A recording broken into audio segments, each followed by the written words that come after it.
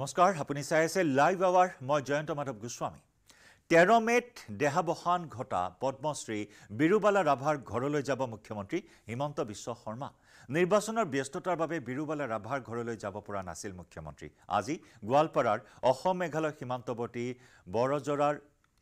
বৰাজৰাৰ ঠাকুৰবিলত উপস্থিত হ'ব মুখ্যমন্ত্ৰী ডাইনী হত্যা কুসংস্কাৰৰ বিৰুদ্ধে আজীৱন যুঁজি সমাজত নিদৰ্শন ৰাখি থৈ গ'ল পদ্মশ্ৰী বিৰুবালা ৰাভাই সম্পূৰ্ণ ৰাষ্ট্ৰীয় মৰ্যাদাৰে শেষকৃত্য সম্পন্ন কৰা হৈছিল বিৰুবালা ৰাভাৰ আজি মুখ্যমন্ত্ৰীয়ে সাক্ষাৎ কৰিব বিৰুবালা ৰাভাৰ পৰিয়ালৰ লোকক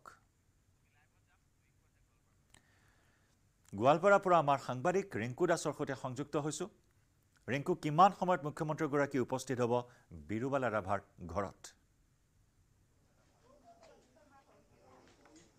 হয় জয়ন্ত ক'ব লাগিব অসম মেঘালয় সীমান্তৰ যি বৰজাৰ ঠাকুৰবিলত থকা যি প্ৰয়াত যে পদ্মশ্ৰী ডক্টৰ বিৰুবালা ৰাভাৰ ঘৰত কিছু সময় পাছতে আহি উপস্থিত হ'ব অসমৰ মুখ্যমন্ত্ৰী ডক্টৰ হিমন্ত বিশ্ব শৰ্মা কিয়নো 13 মেত ইতিমধ্যে দেহাবসান ঘটিছিল এই পদ্মশ্ৰী বিৰুবালা ৰাভাৰ আৰু নিৰ্বাচনৰ বাবে ইতিমধ্যে তেখেতে আহিব পৰা নাছিল এতিয়া নিৰ্বাচন শেষ হোৱাৰ পাছত তেখেতে কিছু সময় পাছত হেলিকপ্টাৰ যোগে আহি উপস্থিত হ'ব যে বিৰুবালা ৰাভাৰ বাসগৃহত আমি দৃশ্য সামগ্ৰিক পৰিৱেশ দেখুৱাইছোঁ এনেধৰণৰ সকলোৱে আহি পেলাই উপস্থিত হৈছে যি পদ্মশ্ৰী বিৰুবালা ৰাভাৰ ঘৰত কিয়নো ডাইনীৰ সৈতে যুঁজ দি আজি আমাৰ মাজৰ পৰা ইতিমধ্যে চিৰদিনৰ বাবে বিদায় লৈছে যি বিৰুবালা ৰাভা আজি বিৰুবালা ৰাভাৰ ঘৰত কিছু সময় পিছতে আহি উপস্থিত হ'ব অসমৰ যি মুখ্যমন্ত্ৰী ডক্টৰ হিমন্ত বিশ্ব শৰ্মাৰ বাবে দেখা গৈছে এনেধৰণৰ সকলো গুৰুত্বপূৰ্ণ আহি ৰৈ আছে যি বিৰুবালা ৰাভাৰ আৰু ইতিমধ্যে কিছুমান পাছত মুখ্যমন্ত্ৰী আহি পেলাই যি সাক্ষাৎ কৰিব যি বিৰুবালা ৰাভাৰ পৰিয়ালৰ সৈতে আমি দৃশ্য দেখুৱাই আছোঁ News18 অসম নৰ্থ ইষ্টৰ দৰ্শক দেখুৱাইছোঁ কিন্তু বিৰুবালা ৰাভাৰ যি জীয়ৰী আছে কথা পাতিব বিচাৰে মুখ্যমন্ত্ৰী আহিব কিমান সময় ভিতৰত আহি পাব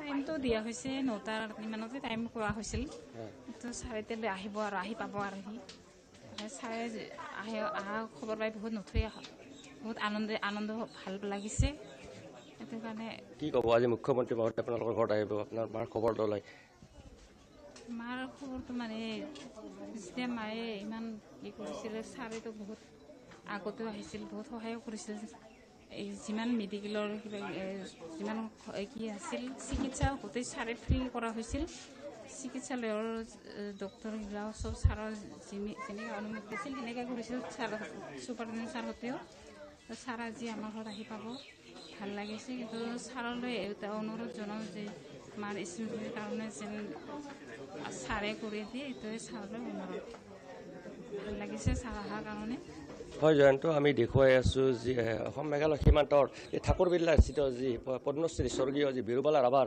ঘৰৰ পৰিৱেশ আমি News18 অসম নৰ্থ ইষ্টৰ দৰ্শক দেখুৱাই আছোঁ কিছু সময় পাছতে আহি উপস্থিত হ'ব অসমৰ মুখ্যমন্ত্ৰী ডক্টৰ হিমন্ত বিশ্ব শৰ্মা তেখেতৰ বিৰুবালা ৰাভাৰ পুত্ৰ আছে কথা পাতিব বিচাৰে কেতিয়াবা কিমান সময় আহি পাব নমস্কাৰ মই বিষ্ণুপ্ৰসাদ ৰাভা নাই এতিয়া কথাটো মানে খবৰটো অলপ হঠাৎকৈহে পালোঁ এতিয়া সঠিক সময়খন আমি অৱশ্যে জনা নাই কেইটাত আহি পাব এতিয়ালৈ আহি পোৱা নাই যি কি নহওক তেখেতৰ মানে আগমনত আমি যথেষ্ট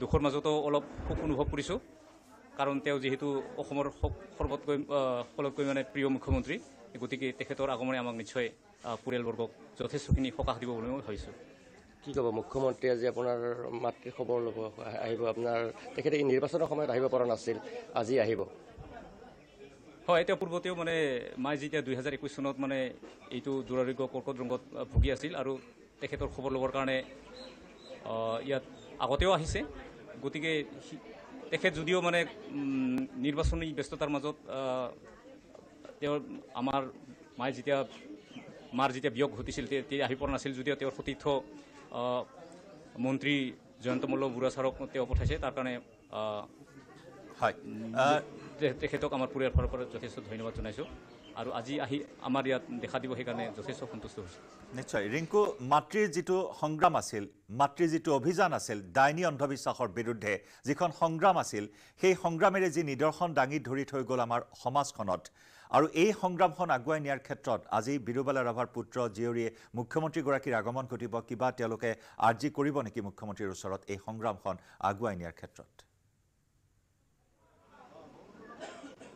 আমি পোনে কথা পাতিছোঁ দাদা আপোনাৰ আগত আহিছোঁ দেখা গৈছে আপোনাৰ মাতৃয়ে আপোনাৰ জীৱনে আপোনাৰ এই ডাইনী হত্যাৰ লগত লাগি আছিল সেইটো জীয়াই ৰাখিবলৈ কিবা এনেকৈ অনুৰোধ জনাব নেকি মুখ্যমন্ত্ৰী নহয় যিটো মায়ে আজি অত বছৰে মানে যিটো সংগ্ৰামত ব্ৰতী আছিল সেইটো সম্পৰ্কে অৱশ্যে তাইৰ নামত ইতিমধ্যে মিছন বিৰুবালা চলি আছে, সেইটো সকলোৱে জানে। কিন্তু তেওঁৰ অনুপস্থিত এতিয়া যথেষ্ট কামখিনি স্থবিৰ হৈ ৰৈ গৈছে, গতিকে ইয়াক পুনৰ্জীৱিত কৰাৰ কাৰণে যথেষ্টখিনি কাম কৰিবলগীয়া আছে। আৰু সেই সম্পৰ্কত আমি CM ছাৰকো কিছু সময়ৰ পিছত যেতিয়া লগ পাম ইয়াৰ সম্পৰ্কত অৱগত কৰাম। বাইদেউ আপোনাৰ কামত আহিছে, দেখা গৈছে আপুনিও এই বাইদেউৰ লগতে আপুনিও এই ডাইনীৰ বিৰুদ্ধে আপুনি মাত পাতি আছে, যুঁজ দি আছে, কি ক'ব? আজি বাইদেউ আমাৰ মাজত নাই, আপুনি কি ক'ব? নমস্কাৰ। বাইদেউটো আমাৰ মাজৰ পৰা আঁতৰি গৈছে, কিন্তু বাইদেৱে আমাক বহুত স্মৃতি দি থৈ গৈছে, বহুত সাহস, বহুত প্ৰেৰণা। বাইদেউ আমাৰ কাৰণে এটা আদৰ্শ। বাইদেৱে যিখিনি যুদ্ধ সংগ্ৰাম কৰিছিলে সেই সংগ্ৰামখিনিত আমি বাস্তৱ ৰূপ দিবলৈ হ'লে বাইদেউৰ যিখিনি আধৰুৱা কাম আছে সেইখিনি কামৰ ওপৰত আমি সকলোৱে দায়িত্ব সহকাৰে কৰিব লাগিব। বিশেষকৈ চৰকাৰে এইটো দায়িত্ব ল'ব লাগিব, যিটো কুসংস্কাৰ অন্ধবিশ্বাসৰ ইছ্যুটো এটা বহুত ভয়ানক ইছ্যু। কাৰণ নিৰ্দোষী কিছুমান মানুহক কোনোবাই মনে সাজি তেওঁলোকৰ জীৱনৰ কাৰণে ভয়ংকৰ বিপদ নামি আহে। বহুত পৰিয়াল, বহুত শিশু এনেকৈ নিশেষ হৈছে। গতিকে যিটো আমি বাইদেউ মানে সাহসৰ প্ৰতীক হিচাপে যিটো মিছন বিৰিবেলা এটা অনুষ্ঠান গঠন কৰা হৈছিলে, সেই অনুষ্ঠানটোক যাতে আমি সুদূৰ প্ৰসাৰী কৰিব পাৰোঁ, গভৰ্ণমেণ্টে যাতে ইয়াৰ ওপৰত যিটো সুদূৰ প্ৰসাৰী ব্যৱস্থা লয়, সেইটোৰ ওপৰত আমি তেখেতক অনুৰোধ জনাম। আৰু এইখিনি যাতে কাৰ্যকৰী হয় সেইটো আমি আশা ৰাখিছোঁ। এইটো অকল আমাৰে নহয়, সমগ্ৰ সমাজখনেই বিচাৰিছে যে বিৰিবেলা বাইদেউৰ যিটো কুসংস্কাৰ অন্ধবিশ্বাস বিৰোধী যিটো যাত্ৰা আছিলে, এই যাত্ৰাটো যাতে ক'ৰবাত স্থবিৰ হৈ নাযায় আৰু সমাজলৈ আকৌ যাতে পুনৰ আগৰ যিখিনি কুসংস্কাৰ অন্ধবিশ্বাস ঘূৰি নাহে, সেইটো কাৰণে আমি এতিয়াৰ পৰা সকলোৱে সষ্টম হ'ব লাগিব আৰু ইয়াৰ কাৰ্যকৰণৰ কাৰণে। ৰিংকু, আমি এই মুহূৰ্তত আমি ধন্যবাদ জ্ঞাপন কৰিছোঁ আপোনাক। আমি মুখ্যমন্ত্ৰীগৰাকীৰ আগমনৰ সময়ছোৱাত পুনৰ সংযুক্ত হ'ম আপোনাৰ সৈতে। মুখ্যমন্ত্ৰীগৰাকী আজি কি বিষয়ত আলোচনা কৰে পৰিয়ালটোৰ সৈতে সেয়াও আমি জনাম আমাৰ দৰ্শকসকলক।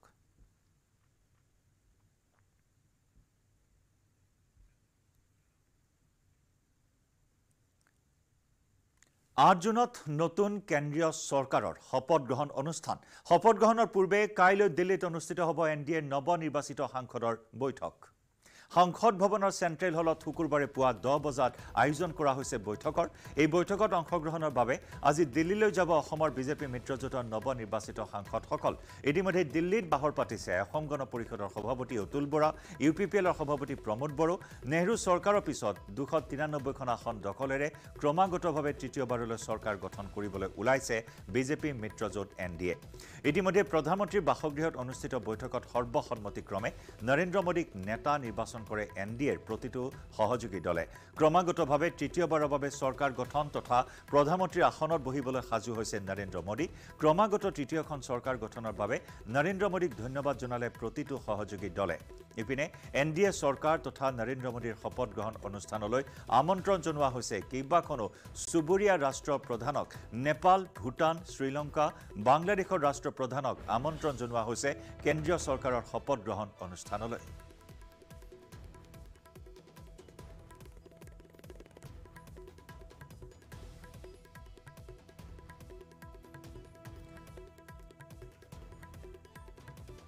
আৰু 8 জুনত নতুন কেন্দ্ৰীয় চৰকাৰৰ শপত গ্ৰহণ অনুষ্ঠান। আমি জনাইছোঁ এই খবৰ। শপত গ্ৰহণৰ পূৰ্বে কাইলৈ দিল্লীত অনুষ্ঠিত হ'ব NDAৰ নৱনিৰ্বাচিত সাংসদৰ বৈঠক।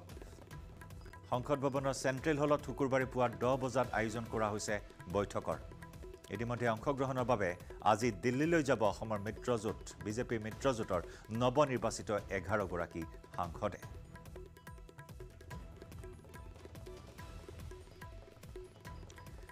বুধবাৰে নৰেন্দ্ৰ মোদীৰ বাসগৃহত অনুষ্ঠিত হোৱা NDAৰ বৈঠকত লোৱা হৈছে কেইবাটাও প্ৰস্তাৱ। প্ৰধানমন্ত্ৰী মোদীক সৰ্বসন্মতিক্ৰমে নিৰ্বাচন কৰা হৈছে NDAৰ নেতা। মোদীৰ নেতৃত্বত NDA চৰকাৰে দেশৰ দুখীয়া, মহিলা, যুৱ আৰু কৃষক আৰু শোষিত বঞ্চিত পীড়িতৰ সেৱা কৰিবলৈ প্ৰতিশ্ৰুতিবদ্ধ। দেশৰ ঐতিহ্য অক্ষুণ্ণ ৰাখি জীৱনৰ মান উন্নত কৰাৰ বাবে কাম কৰি যাব NDA চৰকাৰে। মোদীৰ নেতৃত্বত NDA চৰকাৰে দেশৰ দুখীয়া, মহিলা, শোষিত, নিপীড়িত সকলোৰে বাবে সেৱা কৰাৰ প্ৰতিশ্ৰুতিবদ্ধ।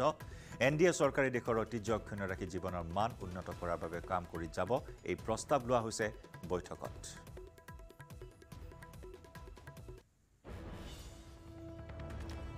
আজ জুনত নতুন কেন্দ্ৰীয় চৰকাৰৰ শপত গ্ৰহণ। NDA মোদীৰ হেট্ৰিক 8 জুনত হেট্ৰিক কৰিবলৈ গৈ আছে প্ৰধানমন্ত্ৰী হিচাপে প্ৰধানমন্ত্ৰী নৰেন্দ্ৰ মোদীয়ে তৃতীয়বাৰলৈ শপত ল'ব NDA চৰকাৰে তৃতীয়বাৰলৈ প্ৰধানমন্ত্ৰীৰ গাদীত বহিব নৰেন্দ্ৰ মোদী উল্লেখযোগ্য যে নেহৰু চৰকাৰৰ পিছত NDA চৰকাৰৰ এয়া হেট্ৰিক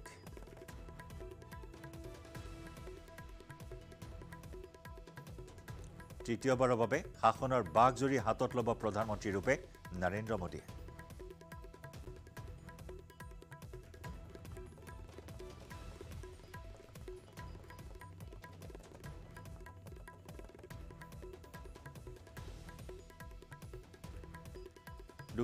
খন আসন এককভাৱে লাভ কৰে বিজেপি আৰু NDA মিত্ৰজোঁটে লাভ কৰে 293খন আসন এয়া হেট্ৰিক কৰিলে দেশৰ ৰাজনীতিত এক ইতিহাস সৃষ্টি কৰিলে নেহৰুৰ পিছত মোদীৰ নেতৃত্বত NDA চৰকাৰে তৃতীয়বাৰৰ বাবে চৰকাৰ গঠন কৰিব প্ৰধানমন্ত্ৰী ৰূপে হেট্ৰিক নৰেন্দ্ৰ মোদীৰ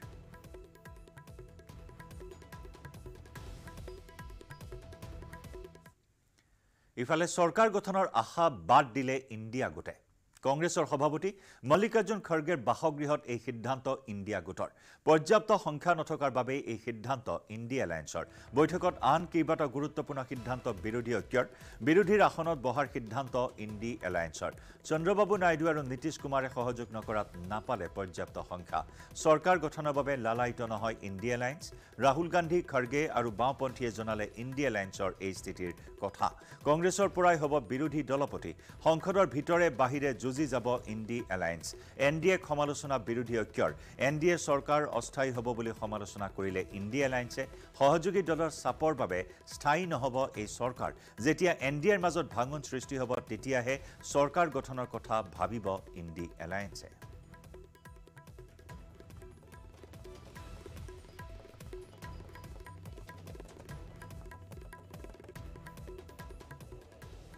आज के पॉलिटिकल सिचुएशन पे और आज की जो परिस्थिति है उस पर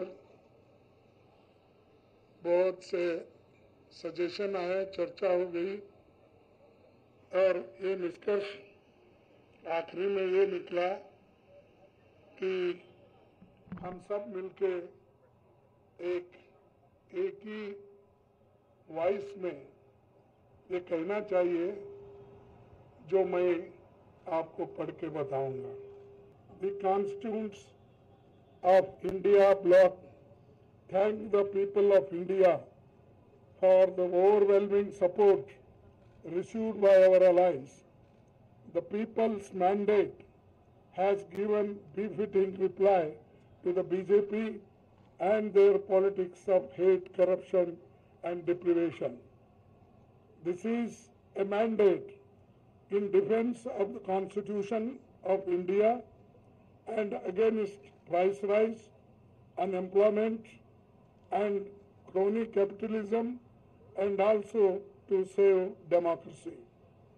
The India bloc will continue to fight against the fascist rule of the BJP led by Modi. We will take appropriate steps at the appropriate time to realize the people's desire not to be ruled by the BJP's government, and this is our decision, and we all together agreed on these points and will definitely whatever promises we have given to the people, that we will keep it up, and just I want to tell this. Thank you very much. देखिए ठीक है, number हैं NDA के पास, लेकिन हम लोग तो ये चाहेंगे कि जो सरकार बने वो बिहार को लेकर के ज़्यादा विशेष ध्यान दे, बिहार को विशेष राज्य का दर्जा दे। देखिए हम लोगों की पुरानी मांग रही है जिसका समर्थन नीतीश कुमार जी ने भी किया है, और एक अच्छा मौका है उनको किंगमेकर के रूप में अगर हैं तो कम से कम इतना तो होना चाहिए कि बिहार को विशेष राज्य का दर्जा दिलवाएं और पूरे देश में जाति जनगणना करवाएं, और जो बिहार का आरक्षण बढ़ाया गया 75% उसको शेड्यूल 9 में डाल दें। एक गोल्डन अपॉर्चुनिटी है और इस बार देखा गया पहली बार नरेंद्र मोदी जी ख़त्म हो चुके हैं, उनका मैजिक ख़त्म हो चुका है, वो बहुमत से काफ़ी दूर हैं। अब उनको जो है बिना उनके दो बड़े जो सहयोगी हैं, बिना उनके अब सरकार चल नहीं सकती है। तो काफ़ी दबाव जो है हमको लगता है अगर देने पर पावर है, संख्या भारी है, तो बिहार के लिए तो ना करना ही चाहिए। আজি ৰাজ্যিক কেবিনেট বৈঠক পুৱা 11 বজাত জনতা ভৱনত অনুষ্ঠিত হ'ব কেবিনেট। মুখ্যমন্ত্ৰী হিমন্ত বিশ্ব শৰ্মাৰ উপস্থিতিত হ'ব বৈঠক। নিৰ্বাচনৰ অধিসূচনা জাৰি হোৱাৰ পিছত হিমন্ত বিশ্ব শৰ্মাৰ প্ৰথমখন কেবিনেট বৈঠকত কেইবাটাও গুৰুত্বপূৰ্ণ সিদ্ধান্ত লোৱাৰ সম্ভাৱনা। বৈঠকৰ পাছত সংবাদমেল সম্বোধন কৰিব মুখ্যমন্ত্ৰীয়ে।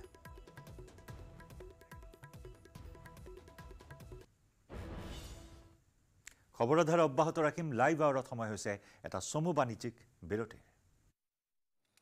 এইটো মাইথান ষ্টিল নহয়। ওচৰ চুবুৰীয়াসকলে আন্তঃৰাষ্ট্ৰীয় ফুটবলৰ পৰা অৱসৰ ল'ব ভাৰতীয় ফুটবলৰ তাৰকা সুনীল ছেত্ৰীয়ে। আজি কুৱেইটৰ বিৰুদ্ধে সল্ট লেকত খেলুৱৈগৰাকীৰ অন্তিমখন মেচ। 2005 চনত পাকিস্তানৰ বিৰুদ্ধে প্ৰথমখন আন্তঃৰাষ্ট্ৰীয় মেচ খেলিছিল সুনীল ছেত্ৰীয়ে। ভাৰতীয় দলৰ হৈ 145খন আন্তঃৰাষ্ট্ৰীয় খেলত অংশগ্ৰহণ কৰি মুঠ 94টা গ'ল দিছে ফুটবল তাৰকাগৰাকীয়ে। মেছি, ৰনাল্ডোৰ পিছতে সৰ্বাধিক গ'ল দিয়া খেলুৱৈ হৈছে সুনীল ছেত্ৰী। উল্লেখযোগ্য যে 19 বছৰ ফুটবল কেৰিয়াৰত 11টা আন্তঃৰাষ্ট্ৰীয় ট্ৰফি লাভ কৰিছে আন্তঃৰাষ্ট্ৰীয় ফুটবলাৰ সুনীল ছেত্ৰীয়ে।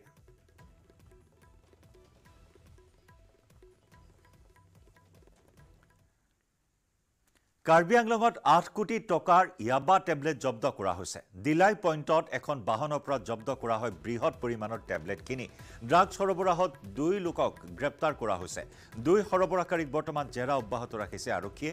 দিলাই পইণ্টত নাকা চেকিঙত আৰক্ষীয়ে এখন বাহনৰ পৰা গোপন চেম্বাৰত সৰবৰাহ কৰা 40 কেজি ইয়াবা টেবলেট জব্দ কৰিছে, যাৰ বজাৰ মূল্য প্ৰায় 8 কোটি টকা। 2 সৰবৰাহকাৰী ক'ৰ পৰা ক'লৈ সৰবৰাহৰ পৰিকল্পনা কৰিছিল বৰ্তমান গ্ৰেপ্তাৰ কৰি 2 সৰবৰাহকাৰীক জেৰা অব্যাহত ৰাখিছে আৰক্ষীয়ে।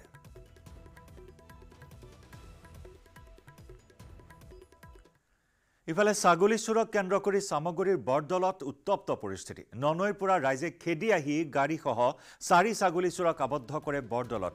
স্থানীয় ৰাইজে অগ্নি সংযোগ কৰে। চুৰি কাৰ্যত ব্যৱহাৰ কৰা এখন হুণ্ডাই বাহনত সুযোগ বুজি 2টা চোৰে পলায়ন কৰে যদিও আন 2 চোৰ সামগুৰিৰ বৰমাৰ আমিৰ হুছেইন আৰু ইমান হুছেইনক ৰাইজে উত্তম মধ্যম সোধাই গতাই দিয়ে আৰক্ষীক। সংকটজনক অৱস্থাত 2 চোৰক সামগুৰি প্ৰাথমিক স্বাস্থ্য কেন্দ্ৰত ভৰ্তি কৰোৱাই আৰক্ষীয়ে।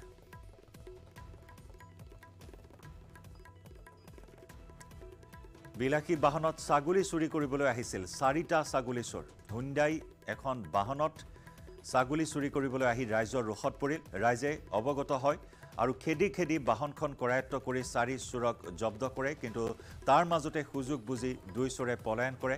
বাকী 2 চোৰক উত্তম মধ্যম সোধাই ৰাইজে আৰক্ষীক গতাই দিয়ে। সংকটজনক অৱস্থাত আৰক্ষীয়ে হাস্পতালত ভৰ্তি কৰোৱাই 2 ছাগলী চোৰক আৰু উত্তেজিত ৰাইজে এনেদৰে অগ্নি সংযোগ কৰি পৰিস্থিতি উত্তাল কৰি তোলে। ননৈৰ পৰা বন্ধু এজনক ফোন কৰিলে, কৈছে গাড়ী এখন গৈ আছে, এনেকুৱা তেনেকুৱা গাড়ী, তহঁতে উদমাৰী ৰখাচোন বুলি ক'লে। তাৰপিছত আমি উদমাৰীত আছিলোঁ। উদমাৰীৰ পৰা আমি তেনেকুৱা মোক ফোন কৰাৰ লগে লগে ময়ো 3-4জনক ফোন কৰিলোঁ। তাৰপিছত আমি উদমাৰীৰ পৰা মানে তেনেকুৱা ওলাউলি কৰোঁতে ৰাস্তাত মানে গাড়ীখন আহি পাই গ'ল, গাড়ীখন পাৰ হৈ গ'ল। তো গাড়ীখনত ছাগলী আছিলে, ছাগলী চুৰ কৰি আনিছিলে। হয় হয়, ননৈৰ পৰা, ননৈ গুফা মন্দিৰৰ ওচৰৰ পৰা। গুফা মন্দিৰৰ ওচৰৰ পৰা। তাৰপিছত আপোনালোকে গাড়ীখন ধৰিলে? গাড়ীখন আমি তাৰপিছত উদমাৰীৰ পৰা আহিলোঁ, ল'ৰা প্ৰায় 7-8জন। তাৰপিছত ননৈৰ পৰা আহিলে, আমি আহি কঁঠালগুৰি ফালে গ'লোঁ, গাড়ীখন সেইফালে গ'লে।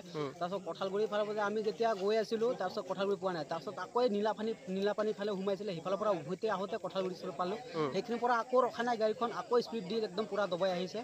আহি পেলাই তাৰপিছত আৰু গান্ধী কেঁচাৰ হৈ এইফালে বৰদল হৈ ওলাই যোৱা অৱস্থাতে বৰদলৰ গোটেই ফুনাফুনি হ'ল না, তাকে বৰদল ৰাইজে ওলাই ৰখালে।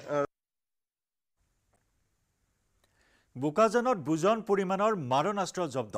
অস্ত্ৰ শস্ত্ৰ সহ আৰক্ষীৰ জালত 2 সৰবৰাহকাৰী। অসম নাগালেণ্ড সীমান্তৰ পুৰণা লাহৰী জানত আৰক্ষীয়ে জব্দ কৰিলে মাৰণাস্ত্ৰখিনি। জব্দকৃত অস্ত্ৰ শস্ত্ৰখিনিৰ মাজত আছে এটা ৰিভলভাৰ, 7টা 9mm পিষ্টল, 10টা মেগজিন, .32 পিষ্টলৰ 94 ৰাউণ্ড আৰু 9mm পিষ্টলৰ 407 ৰাউণ্ড সক্ৰিয় গুলী ডিমাপুৰৰ পৰা গুৱাহাটীলৈ আহি থকা এখন গাড়ীৰ পৰা আৰক্ষীয়ে জব্দ কৰিলে অস্ত্ৰখিনি পশ্চিমবংগত পঞ্জীয়ন কৰা WB02AH1421 নম্বৰৰ গাড়ীখনত অস্ত্ৰ সৰবৰাহ কৰাক লৈ সৃষ্টি হৈছে ৰহস্যৰ অস্ত্ৰ শস্ত্ৰসহ আৰক্ষীৰ জালত পৰিছে মণিপুৰৰ উখৰু জিলাৰ চপেইমি মুইৰাং আৰু মাথান সিং কেইসিং STFৰ পৰা পুৰা খবৰৰ ভিত্তিত আমি এখন গাড়ী বিশেষ গাড়ী এখনৰ আমি নম্বৰ পাইছিলোঁ আৰু গাড়ীখন আমি আজি চেক কৰি ইয়াত চোৱা হ'ল লাহৰিজানত আৰু লাহৰিজান ICA তেখেতৰ লগত কৰ্মচাৰী তেখেতসকলৰ লগত যি আছে চোৱাৰ পিছত প্ৰায় 7টা পিষ্টল এটা ৰিভলভাৰ 407 ৰাউণ্ড 9mm এমিউনিশ্যন আৰু 94 ৰাউণ্ড .32 এমিউনিশ্যনছ তাকে আদি কৰি আৰু 10টা মেগাজিন আদি কৰি 2টা মোবাইল ফোন আদি কৰি বিভিন্ন ধৰণৰ আমি নথিপত্ৰ ইতিমধ্যে পাইছোঁ আৰু এইখিনি আমি গুৱাহাটীলৈ নি আছিলে বুলি আমি প্ৰিলিমিনাৰী ইনকুৱাৰীত আমি গম পাইছোঁ আৰু বাকী দুজন মানুহ আমি ইতিমধ্যে আটক কৰিছোঁ সংক্ৰান্তত আৰু আমি ফাৰ্ডাৰ ইনভেষ্টিগেশ্যন আমি এতিয়া অব্যাহত ৰাখিছোঁ ক'ৰ পৰা আনি আছিলে এতিয়ালৈকে পোৱা তথ্য অনুসৰি আমি ডিমাপুৰ বুলি এনেই পাইছোঁ কিন্তু কনফাৰ্ম হোৱা নাই এইটো ফাৰ্ডাৰ ইনভেষ্টিগেশ্যনতে ওলাব সেইটো এতিয়া তদন্তত আছে তদন্তৰ কালত ওলাব এইটো লাইভাৰত সময় হ'ল আন এটি চমু বাণিজ্যিক বিৰতিৰ